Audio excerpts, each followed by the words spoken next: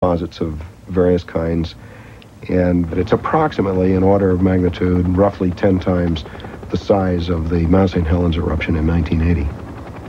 Driven by atmospheric winds, material from Mount Pinatubo circles the globe within weeks. It will remain in the atmosphere for years, filtering out enough sunlight to reduce average global temperatures for more than a full degree for up to 5 years. For the Filipinos, however, there are immediate problems to deal with.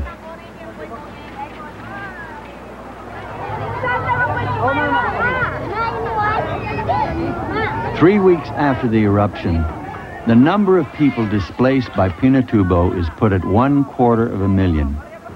4 months later, 200,000 are still in evacuation centers. Their return home complicated by the problem of volcanic mud flows, or lahars. The eruption filled the valleys up on the volcano with a very large volume, estimated 4 to 7 cubic kilometers of pyroclastic flow deposits. That's fairly loose ash and pumice fragments that fill the valleys in places, in at least one place, up to more than 200 meters thick, over large areas 30 to 50 meters thick. And these are very loosely consolidated and hot.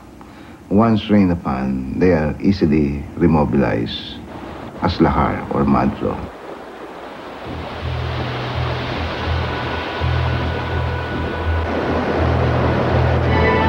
They come down the slope at a rate of about 15 to 20 kilometers, and the density is about equivalent to that of flowing concrete.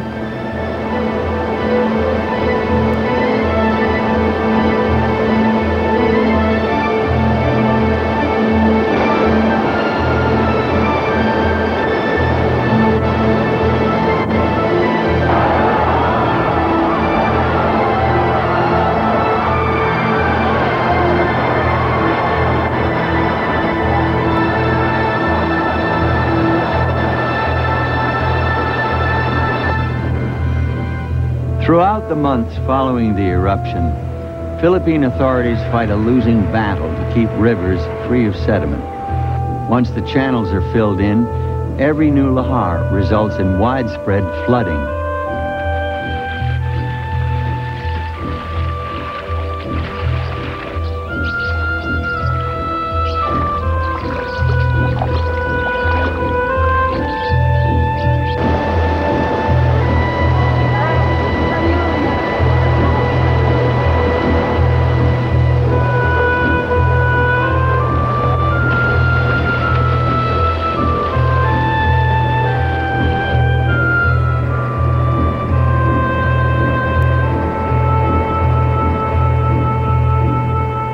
The estimates are about 650,000 people lost their jobs, and about 50,000 families have permanently lost their homes.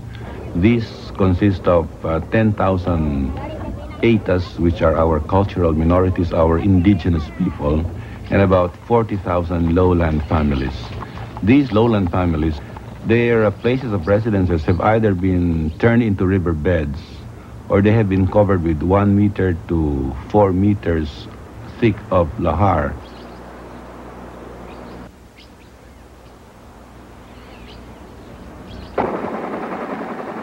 The damage at Clark was so extensive, the Air Force decided not to rebuild the base.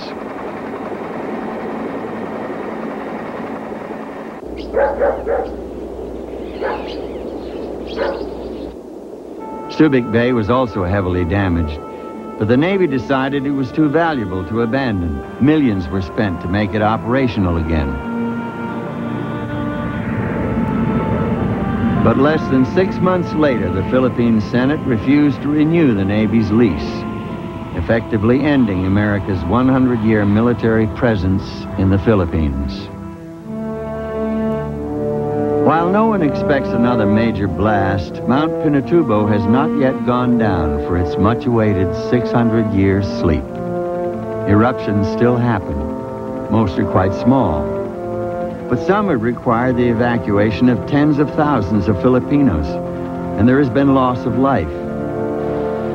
Property damage caused by mud flows may continue for a decade.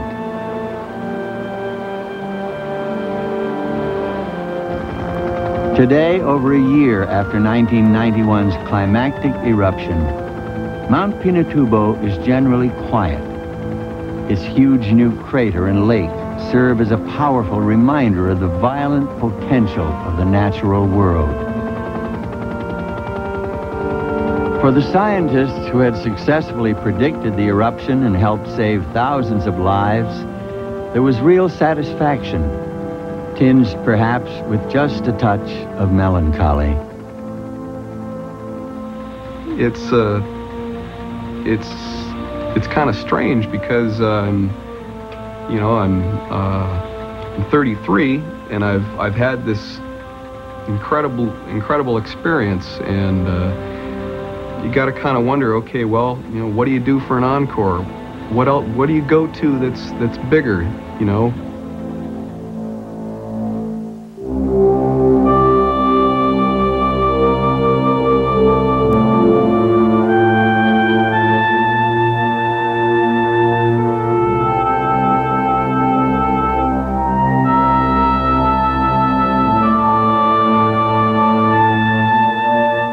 Tomorrow night at 8, Scientific American Frontiers looks at the endangered black-footed ferret, examines a heart transplant substitute, and goes sailing for therapy. That's tomorrow at 8. Now stay tuned for Frontline.